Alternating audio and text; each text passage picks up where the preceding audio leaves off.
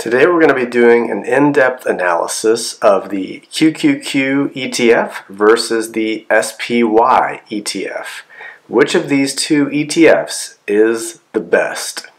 Stick around and you'll find out. In this video we're going to compare the sector and stock concentration between SPY and QQQ.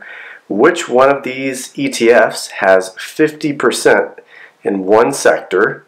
One of these ETFs also has 30% of the portfolio in just 3 different stocks. We'll also look at risk, so which one of these ETFs fell top to bottom 81%. We'll take a look at that. And then we'll also look at performance. Which one of these ETFs has had the best performance over the long term? And then we'll also talk about which one of these ETFs is positioned today to do the best in the future. First of all, let's talk about the index construction. So the QQQ is an ETF that tracks the NASDAQ 100. That is simply the top 100 non-financial stocks that trade on the NASDAQ exchange. It is a market cap weighted index, which means the more the company, the greater the value of the company, the larger the weight in the index. So if a stock were to double in overall value, the index would then double its weighting. The SPY tracks the widely popular and widely cited S&P 500 index. This is both the NASDAQ and New York Stock Exchange exchanges, and it is also market cap weighted, and it's generally the 500 largest companies in the United States. There are some ADRs and things like that in there, but in general the S&P represents about 80% of the total US stock market, so it's widely considered to be the best benchmark of the US market. The sector weights, SPY versus QQQ. So here we have, I'm just going to highlight a couple of the main differences. So the QQQ is overweight by 5% in consumer cyclical, so think of Starbucks and things like that, more discretionary purchases. A huge difference is in financials. So the QQQ follows the NASDAQ, which is all non-financial companies. So this is a huge difference. Real estate is about the same. Communication services, the QQQ is pretty heavily overweighted at 21% compared to the S&P at 11%. Energy, neither one has tremendous exposure. Industrials, the S&P has a bit more exposure there. The huge difference here is in this technology allocation. The QQQ has 44% of the index invested in technology stocks. If you consider some of these communication services companies, like Google, for example, they would be probably more thought of as technology, but in this particular case they're listed as communication services, which was just broken out.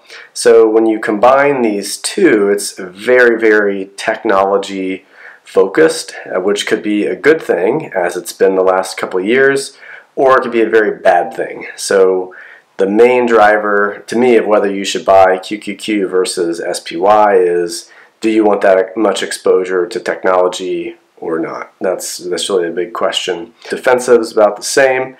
The S&P does have substantially more exposure to healthcare, and then just modestly a little bit more in utilities. Going here to a step lower, let's look at the individual stock holdings. The SPY, the largest holding currently is Microsoft at 5.6%.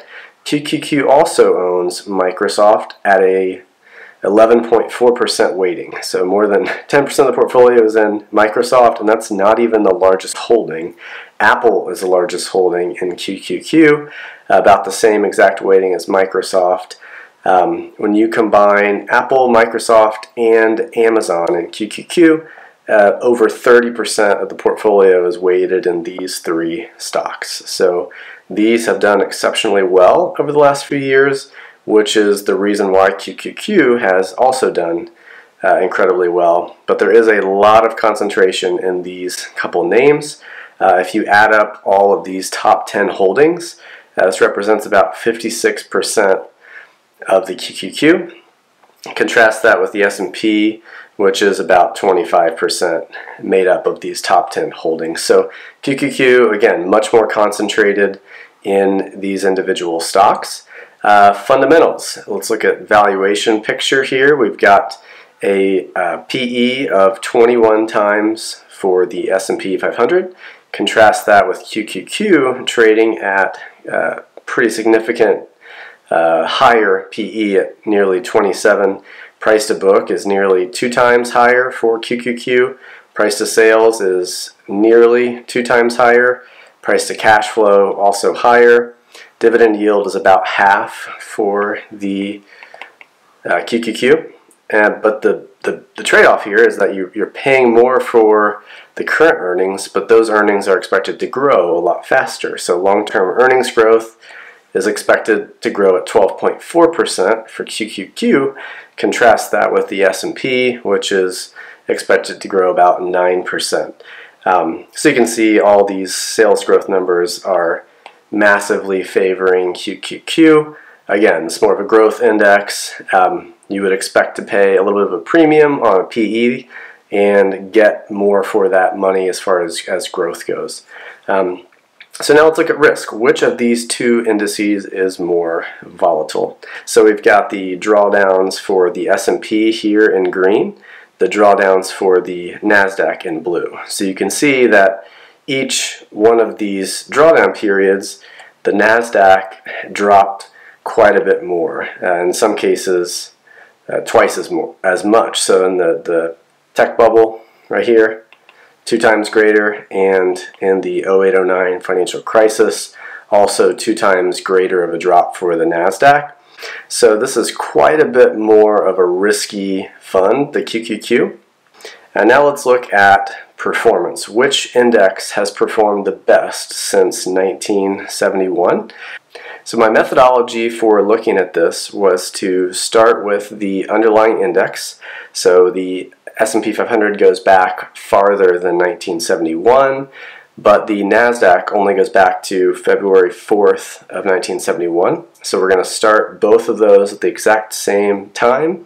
I'm going to run those through 5/27/2020, which is today, and then I'm going to subtract the fees that the ETF would have charged. I'm using the current fees for each fund. So the total return minus the fees equals the estimated performance that these two ETFs would have generated from 1971 to today. The winner was QQQ. It produced a compound annual return of 9.44% net of fees.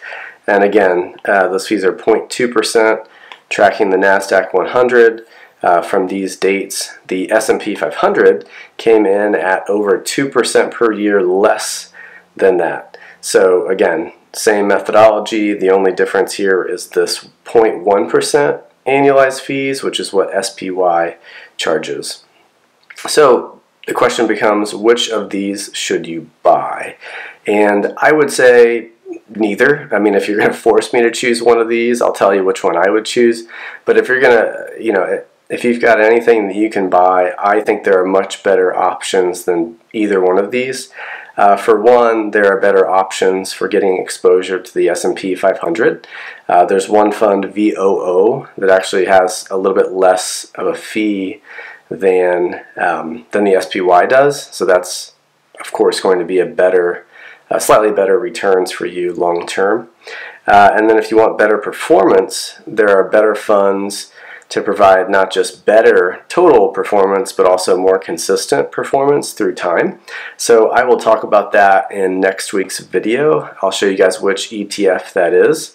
It actually outperformed QQQ by almost 3% per year. So subscribe to the channel if you want to be notified when that video comes out. If not, I'll post a link to that video right here after next week goes by, and you guys can watch that. And then also, if you want less risk, I think there's better options than really either SPY or QQQ. But between these two funds, I think QQQ could be a better decision, better investment for some people, and SPY could be a better decision for others. And in fact, you could buy both of these, honestly. I think QQQ, if you're looking for performance and you don't mind the risk, so if you don't mind your portfolio maybe dropping by 70 to 80% over the course of a full business cycle, and you want to get a couple extra percent, QQQ could be a good investment choice for you.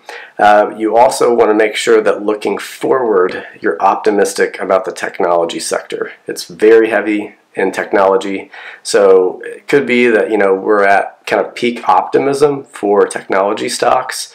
I see a lot of people that can't wait to buy technology. They think value's dead, growth is taking over, and that generally is the time when the exact reverse happens.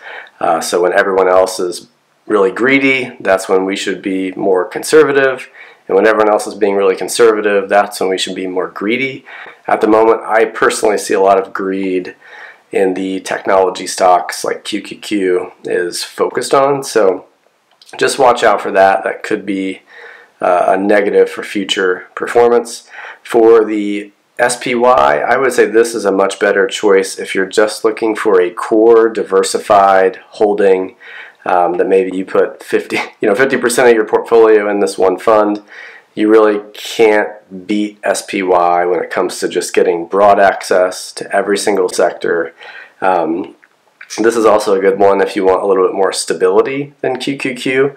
So historically, the drawdowns have been closer to 50% for SPY, which is still a lot, but it's nowhere near 80% that we just saw with QQQ.